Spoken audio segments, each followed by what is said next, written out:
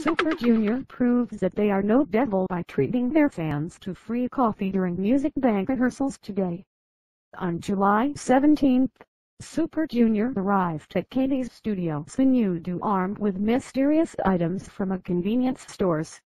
As they made their way towards the studios to rehearse, the members started giving free coffee to their awaiting fans, including journalists who were covering the area as well.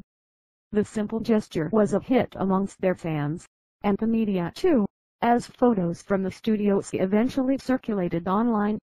Super Junior kick-started their promotions for Devil this week, along with their first set of performances at Katie's Music Bank for Devil and Love at First Sight.